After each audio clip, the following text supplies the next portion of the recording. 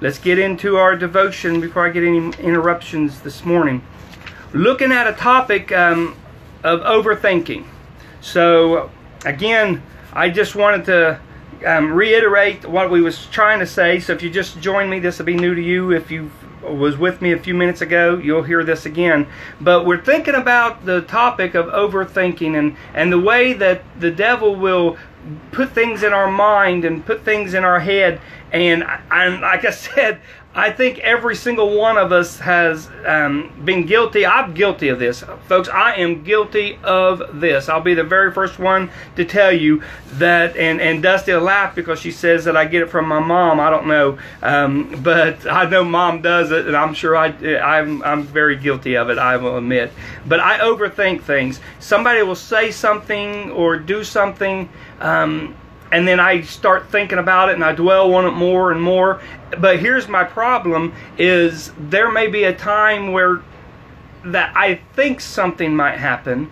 You know, I think somebody might react a certain way, and then I'll have, in my mind, I have these imaginary arguments.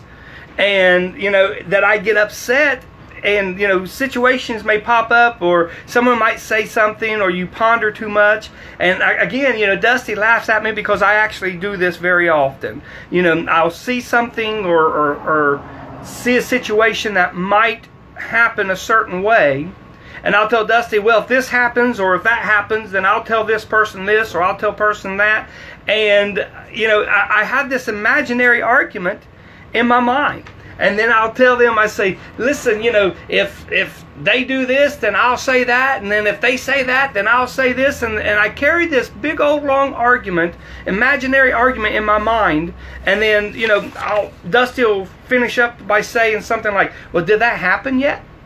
Did somebody say that? Or did this happen? And I'm like, no. And then she'll be like, then why are you upset? Why are you mad?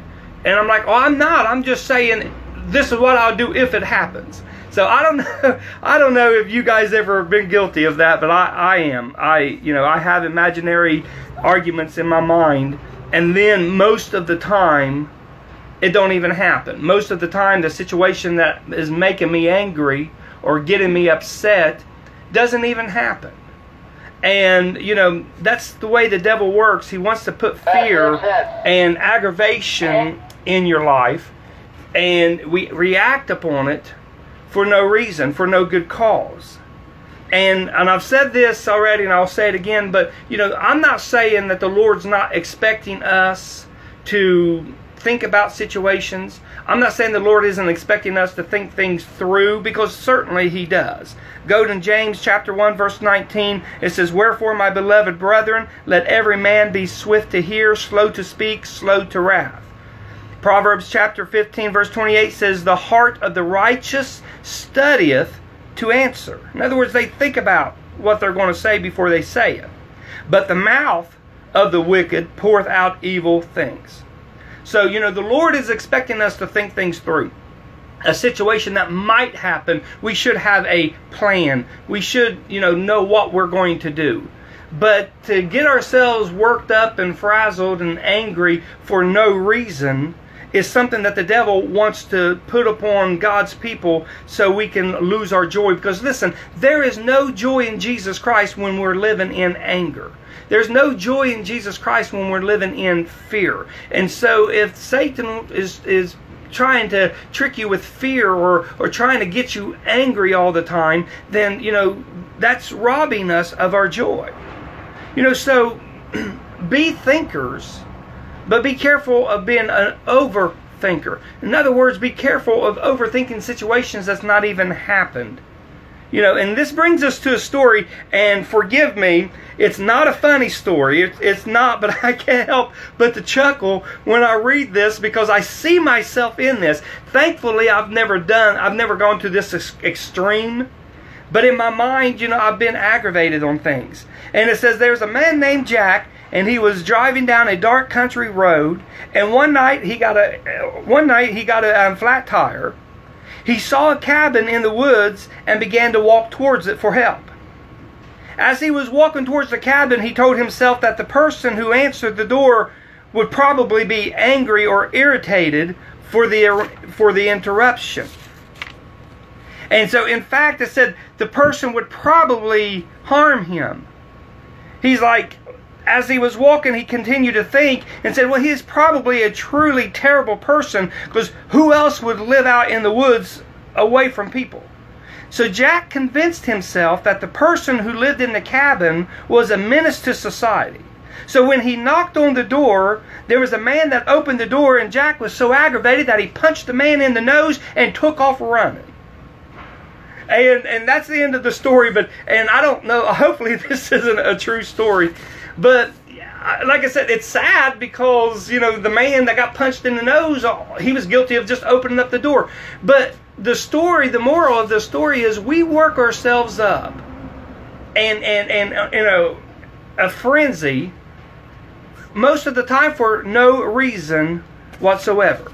And see, this is what the devil likes to do. He likes to play on our emotions. He likes to play on our thoughts. And he wants to rob us of our joy. And, you know, and again, there's been times that I've gotten angry, you know, for just having an imaginary argument in my mind. My question this morning, you know, are you tormenting yourself with make-believe arguments of scenarios that's not even happened yet or may never happen? You know what? You know, we all know what Jack should have done in the story, right? You know, we know that Jack should have knocked on the door. Jack should have asked for help. If the man did get angry and upset and irritated that he was afraid that this man might get, then all Jack had to do is say, I'm sorry to bother you, turn around, walk away, and go on his way. But Jack had lost the opportunity for help because of a made-up argument and scenario in his head that may not even happen. Jack could have knocked on the door and said, sir, can I use your phone, or can I get some help? I have a flat tire and I'm all by myself. And the man may have had compassion and said, come on in, and helped him out. But you never know, because Jack done socked the man in the nose and took off running. So, again, I've not been guilty of that far. I've not gotten an imaginary argument and then punched somebody in the eyeball because of it. But, you know, I'm sure that there's been times where I've lost opportunities, you know, because of what somebody might do. How many times have you talked yourself out of a job interview? You know, you might have had a job interview and you go in and knock on the door and think, you know what, I'm not going to go in because I'm afraid that, you know, I'm not qualified or whatever. You know, there's so many different things that could happen. Missed opportunities of friendships because you don't know if somebody's going to like you for yourself or not. Even people will have a missed opportunity of salvation because they think that because they've sinned so much and they've gone so far in sin that they don't even think that Christ would save them or God would love them, and they talk themselves out of salvation. Isaiah 59:1 says, behold, the Lord's hand is not shortened that it cannot save, neither his ear heavy that it cannot hear. Folks, listen, don't talk yourself out of an opportunity. Don't talk yourself out of God's blessing. Listen, that's all I got for you. I got to go. Listen, thanks for watching.